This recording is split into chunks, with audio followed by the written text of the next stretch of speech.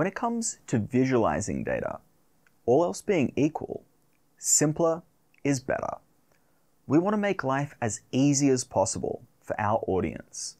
The less time and effort our audience has to spend interpreting our visualizations, the more time and effort they can spend understanding and engaging with our message. Let's take a look at an example. This chart depicts data collected from a firm that has surveyed its customers and asked them questions like, do you understand our brand promise? Customers can then respond to each question with 5 choices, ranging from strongly disagree to strongly agree. Is this a horrible chart?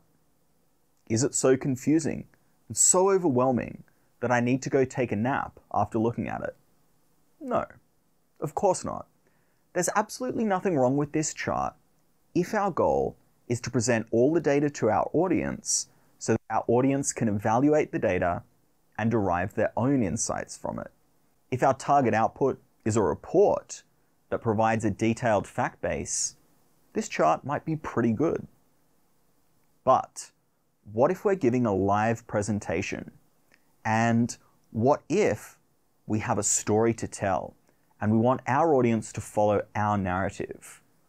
For example, I'm alarmed about the proportion of customers that don't understand our brand promise, and I want to seize your attention and motivate you to take action to remedy this problem.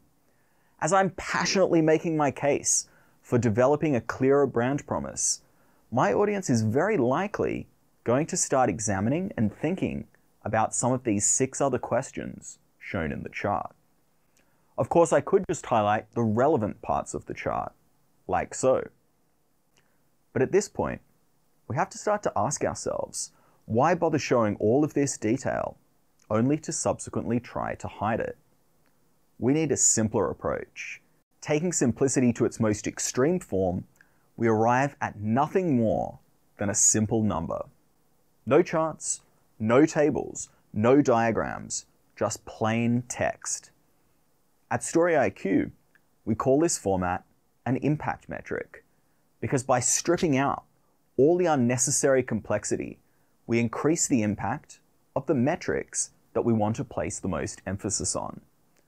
Rather than showing a detailed breakdown of the results, or using more complex metrics like net agree that might require an explanation, we can just show the sum of the strongly disagrees and disagrees to this question and frame the result in simple language as 65% of customers don't understand our brand promise.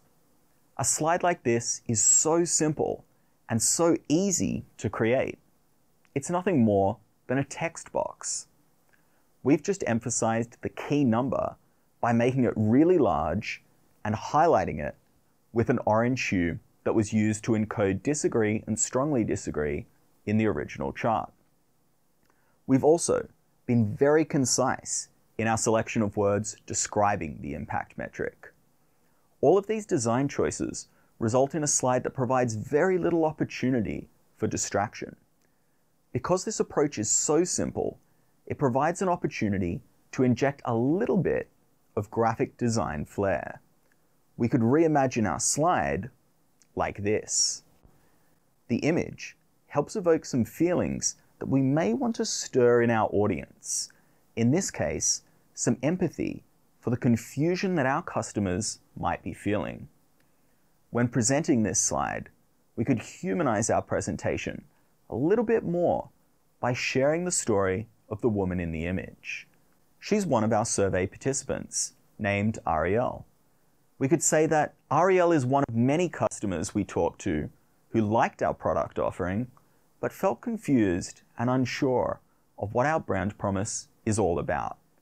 So we need a strategy to help Ariel understand our brand promise and what it means to her. Here's another example of an impact metric with an image. This time, we've focused on the positive story of the 60% of customers who would recommend us to family or friends. In both slides, there's a simple formula that we're following for a graphic impact metric. First, we're choosing a relevant background image. In this case, we've got some happy customers pointing at our impact metric as if to recommend us. Second, we're making sure that the image isn't too busy or distracting. Here we've just cropped out the happy customers so that there are no distracting background components. And third, we're making sure that the text in our impact metric is easy to read and stands out against the background. In this case, because the image is cropped, we have a white background, which makes it particularly easy to ensure that our text stands out and is easy to read. A quick alternative to cropping out people and objects is just to crop the entire image like this, to create some white space to overlay our text on. Alternatively, we can use dark hues or black for our background, and then use light colors or white for our fonts. Like this example, emphasizing that our brand is not perceived as being tech-savvy. If we don't follow these rules, and we choose a busy image like this one, and then try to overlay text on it, we end up with a slide that's distracting and difficult to read. We don't have to limit our impact metrics to one number per slide. A suite of multiple impact metrics can still be a simple and elegant alternative to a chart or table.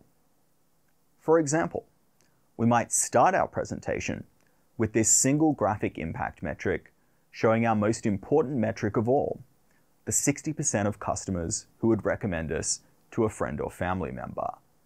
Then we ask our audience, what's driving this positive result? Now we will emphasize the 3 areas where our brand is doing best. So we want to emphasize that our brand is trustworthy, high quality, and value for money, and that these 3 positive areas contribute to our overall performance as a brand that customers would recommend to a friend or family member.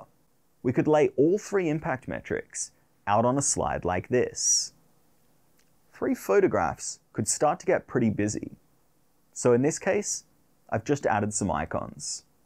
These icons are straight from the free icon library in Microsoft PowerPoint. Simple iconography like this results in a slide that's still simple and free of clutter, while leveraging some imagery that helps our audience connect with our story. So if you want to lead your audience through a story, consider whether you can distill down to a few simple numbers that really drive home your point. If so, it might be time to try the simplest form of data visualization, impact metrics.